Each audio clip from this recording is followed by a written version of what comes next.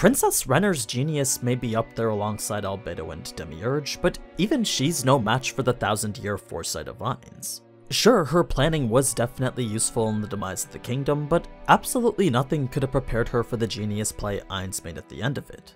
What I mean is that the way Ainz had personally taken part in the facade Renner concocted was a brilliant move that ensured she'd be trapped forever. It was a minor yet massive play that completely eliminated any sort of leeway Renner had prepared for herself. So, as we recount the destruction that befell the kingdom, as well as the final moments before its ruin, the core cut content belongs to Renner and the plans she used to make it happen. I'll also specify exactly what she did to make herself a demon, since it's only ever hinted at and not explicitly said. But first, I guess a lot of you really like isekai and collecting waifus, since ReFantasia is back again to sponsor another video. For those of you that don't already know, it's a beautifully designed city builder that has you start a new life in a medieval world of fantasy. One where you'll assemble a team to manage your kingdom, level them up to inspire and recruit more followers, then use them to acquire resources, gain power, and expand your conquest. Where ReFantasia really shines though is the numerous ways in which it'll make you more cultured. Like, I'm talking romantic encounters with almost every waifu that you could possibly imagine. Whether it's elves, demons, goddesses, or slimes, there's a vast selection to create your harem out of, all of which are intricately designed as well as there to interact and create love stories with. Then, once you produce some heirs with the ones you've chosen, you can then use them to foster alliances with other nations, a core gameplay aspect that has you establish ties through an expansive web of marriages. Combine that with the incorporation of operations, war, and economy, and what you get is a simple yet enticing game of strategy. So, if you're interested in exploring this harem-focused world of fantasy, then feel free to use the link in the description or my QR code to download ReFantasia Charm and Conquer today. Not only is it completely free, but it's also super helpful in supporting the channel. Plus, you can use my code for special rewards. But now, let's get back to the video. Episode 52, The Witch of the Falling Kingdom, covering the last half of Chapter 4 of Volume 14. Before we start things off with Mare, there was a little bit about Aura that needs to be said first, specifically regarding the numerous familiars she brought with her. There was the Idis Tyrannos Basilius, the wolf-like magical beast Fenrir, the similarly inspired Hound of the Wild Hunt, the dragon-like quadruped Kirin, the winged snake hybrid Amphisbaena, then the serpentine lizard Basilisk. And with all possessing levels between 70 and 80, the one that stood back and remained separated from the rest was the much lower-leveled Toad of Greed. He was the single monster that didn't pile on Idis for using her Howl of Fear.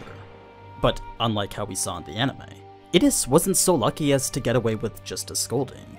You see, this screeching howl which caused the soldier's instant death was quite the annoying scream to those who possessed psychic resistance against it. So, when many of the other familiars were hit with such a noise, they immediately attacked Idis for being such a nuisance. It was a barrage of kicks and charges that Idis simply couldn't defend against. Normally, her size and power would have allowed her to defeat each monster individually, but because all of them were attacking from each and every direction, that made defending herself practically impossible. The only thing she could do was cry out in hopes that Aura would help her. It was after that little conflict was resolved that Aura would speed over to the Wizards Guild, then proceed to make slight work out of Vesture and his disciples. What we didn't get to see after was the detailed information Aura was given from the kingdom's collaborator. It was a basic floor plan that narrowed down where the kingdom's magic items could have been located. We don't really know what these magic items are, but one of them was confirmed to be the demon summoning item Ainz had given to Demiurge back in Season 2. They were items from the New World that Ainz wanted to do research on. Moving on to Mare's scene next, and the main cause for his concern wasn't the prospect of killing mostly women and children, but instead the conundrum that came from doing so without a single survivor.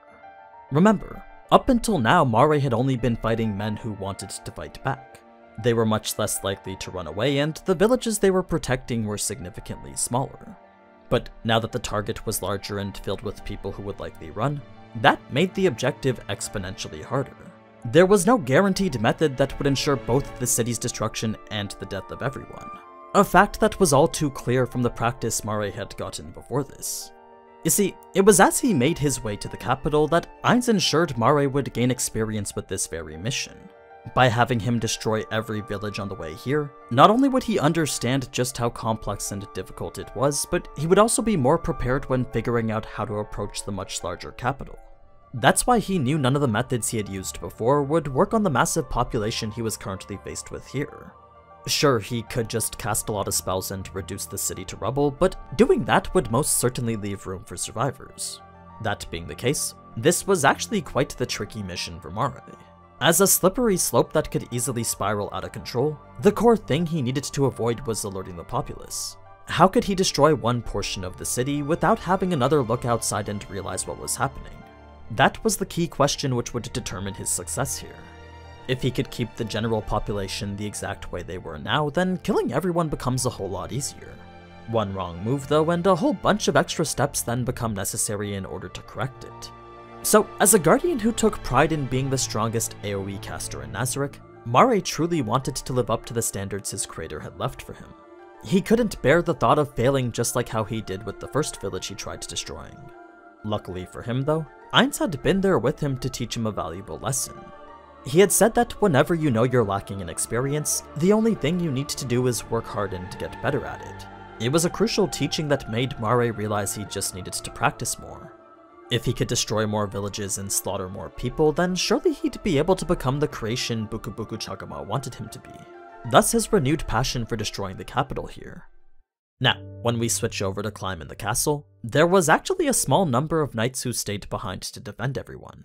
Not because they thought they could make a difference, but instead because their loyalty was something that they valued deeply. As soldiers knighted by the king himself, they weren't about to abandon their sworn duty just because defeat was imminent. No, this was an act of devotion that finally made Climb realize why they hated him so much.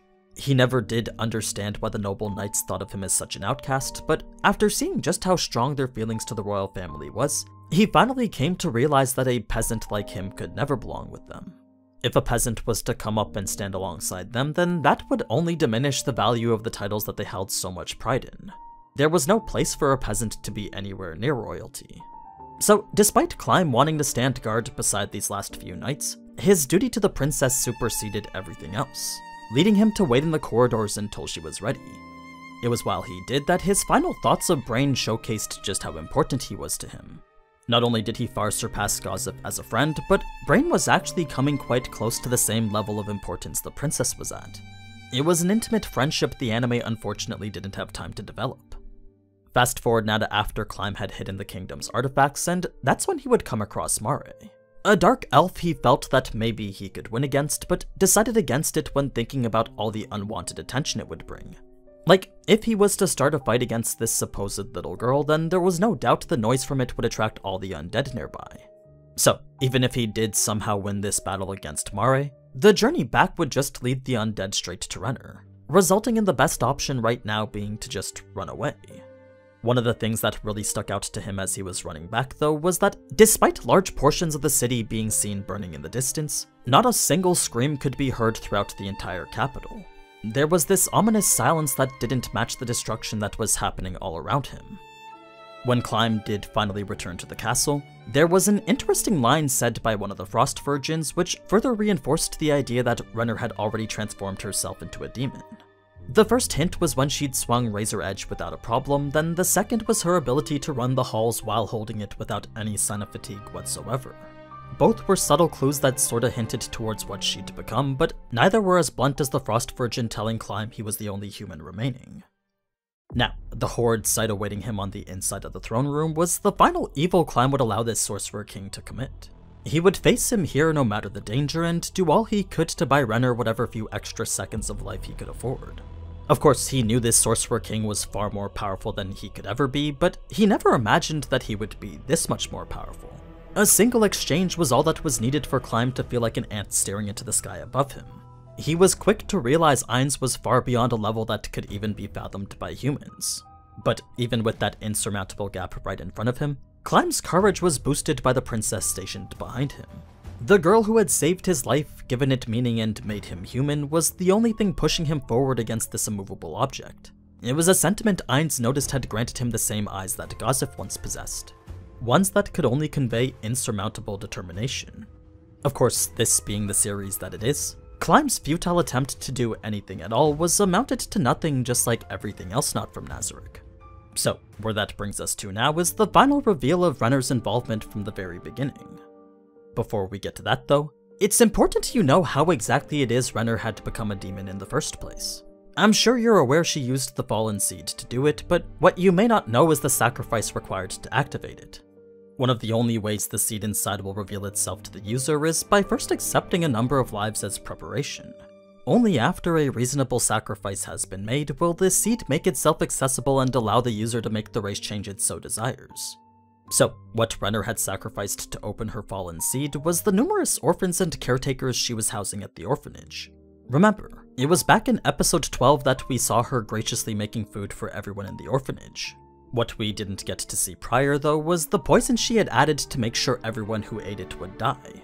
That's why we see Renner encourage the caretakers to eat it too, along with the seemingly out-of-place thank you that Renner had given Albedo for the poison.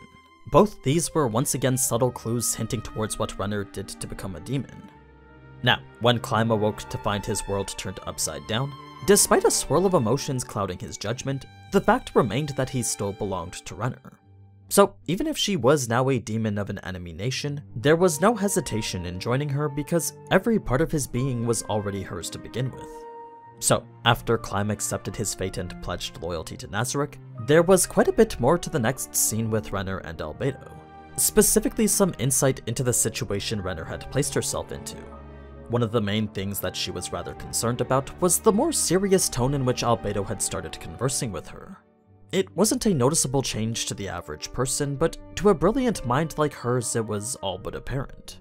Not only did Albedo stress the word worthy when emphasizing how Nazarick respects talent, but she also seemed off when talking about how Ainz was praising her efforts.